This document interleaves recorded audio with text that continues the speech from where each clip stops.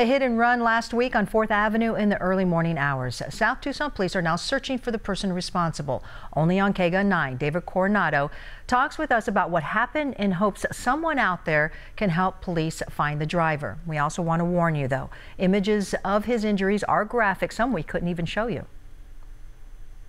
I didn't have a chance to think, to do anything.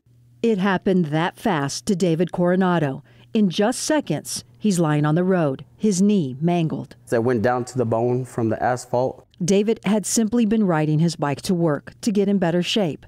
He turned on 4th Avenue and pedaled down the bike lane on the other side of the road to see the traffic in front, not behind him. That's when he noticed a truck coming, the engine revving. Where I'm riding starts getting really illuminated by some headlights. At that time, I looked back and I noticed a truck, a white truck, F-150 that I remember, just coming straight at me. Crossing the lanes of traffic near 32nd Street. When I look back, I just remember, oh, this is it. And I remember bracing myself. David hits the truck's grill and then the ground hard. So I just felt a sharp pain in my right knee. It just felt like water was just running down my knee. But what really scared David, he says the truck didn't just drive off. Ends up stopping and it looked like it was going to turn around. At that moment, I just feared for my life. I was like, I don't know what this guy's intention. David got up and ran to the nearest alley to hide. And I just hid under a truck while I called 911. He stayed hiding until police arrived. Now he wants the driver found and this question answered. Why?